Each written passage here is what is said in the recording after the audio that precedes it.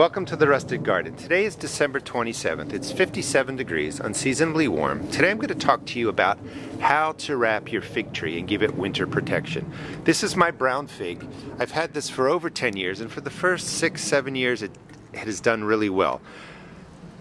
Comes back in the spring, no freeze out, no damage, I get figs. However, for the last 3 years I've had this problem where the temperatures here in Maryland Zone 7 have been getting down to the teens and single digits, but maintaining that for 7 to 10 days. That's just too much freeze for this fig plant. And what happens is these branches, all the branches that you see, freeze through and die.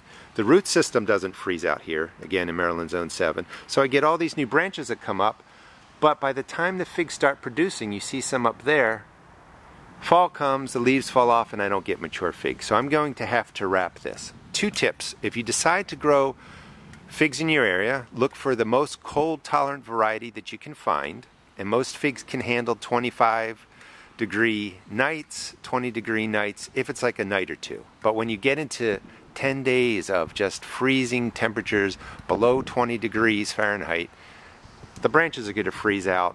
If the root systems don't freeze out, all you're going to do is keep getting new branches growing and new leaves. You're not going to get figs, so you have to wrap it. So get a cold tolerant variety and plant this on the south facing side of your house or where you get the most sun. So what I'm going to do now is I'm going to cut out all the dead branches, cut back some of the living branches, just select the ones that I want to maintain over the winter, and then I'll come back and I'm going to show you what I wrap this in and how I wrap it. Here's what my fig tree looks like before I prune it out. I thought I'd give you a before and after. It's soft wood, so it's real easy to cut. You just need a pair of basic clippers and that will do the trick. You want to get in there, take out any dead wood. I have some old wood in there. You can see the dead wood just snaps. The green wood is extremely flexible. But you want to get in, cut out any branches that are crossing like that, thin it out so sunlight can get into there. And basically I'm just shaping this for it to fit in this corner. I'm going to take away a lot of the branches on the outside so they're not going through the fence and not going up the side of the house. This is what I cut out of the fig tree. A lot of dead wood, first year branches, second year branches, third year branches.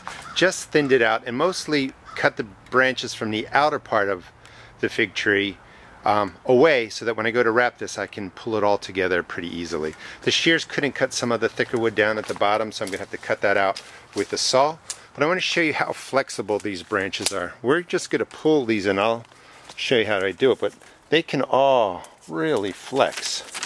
So I'm going to pull these together tightly and tie them into a column, and then we'll get to wrapping the fig tree. The supplies you're going to need is a clothesline. It's nice and strong. I recommend using that. I don't know, that was 100 feet, about $8. You're going to need burlap, a painter's cloth. The painter's cloth was $2. The burlap was like $12. Some duct tape, about $8. Now you don't necessarily need bubble wrap in Maryland Zone 7, but if you're in colder zones, you're going to want another layer of insulation. But I'm going to use a bubble wrap anyway. I'll show you how to do that. And then on top of all this, there's going to be a black tarp that goes on, which I don't have now, but they're like $6 or $8. When you go to tie it, if your fig tree is kind of large like mine, don't wrestle with getting one piece of rope all the way around the bottom there and then trying to tie it really tight. Just grab a bunch first. They're extremely flexible.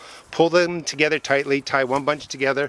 I'm going to tie a second bunch together, and I'm going to show you what it looks like done all the way tied up, and then we'll start putting on the layers of protection. Alright, the fig tree's tied up. It should look something like that. And when you get to the top, you want it to come to a point. I had to cut some of the top branches off because they were sticking out too far, past the rope, but you want something pointed just like that. If you're in a colder zone, like I know that my root systems don't freeze, you could fill in a bunch of leaves right now into the bottom and really put a nice layer of leaves down before you put the burlap on.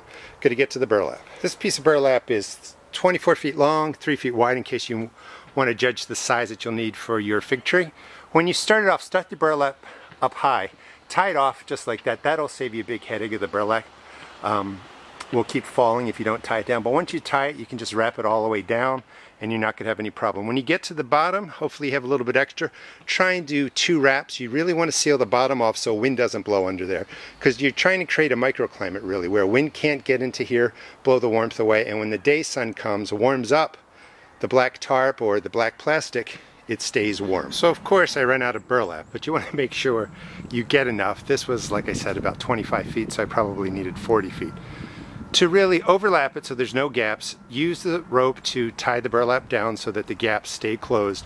And then when you get to the bottom, you want at least 2 wraps to really seal the bottom off. And I'll just make up for that when I put the plastic around it. I'll just bunch some more down at the bottom.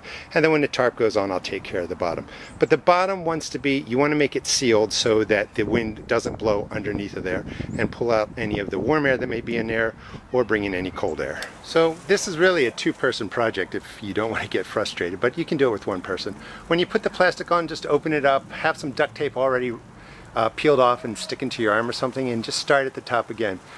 Duct tape the top, and then I'm going to overlap it at the bottom, and again I have plenty of room to leave the excess plastic at the bottom to keep that wind from blowing underneath. So here's the painter cloth around the entire fig tree.